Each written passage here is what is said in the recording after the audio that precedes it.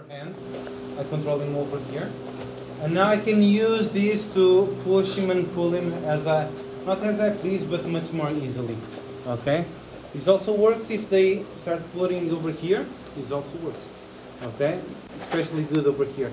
Because now I can start pulling and opening his elbow. See? I'm pulling and opening his elbow. As I do this, now I move with the other leg, with the other arm. I pull, off I go. So I'm, from staring at him, I'm going to start looking at the same direction as he is. Okay, and I go in. So I do this, and now I have several alternatives.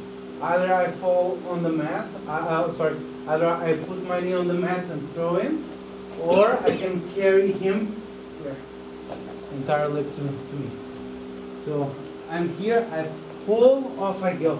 I need to pull him and meet him halfway, here. And now I can either put my knee on the mat, throw him, or I can go directly from here. Bend my knees. Now I throw. Okay?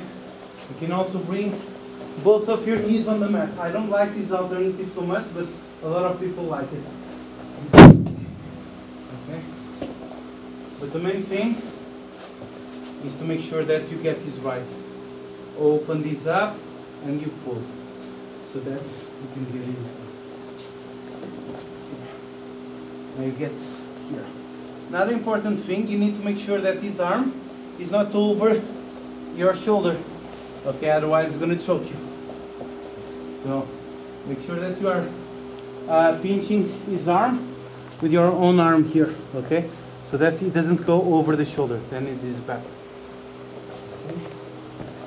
You need to see. So then just one more time. Here, open up, pull, advance. Here, I go down. Okay. Cool, everyone? Yeah, let's give it a go. 1, 2, 3.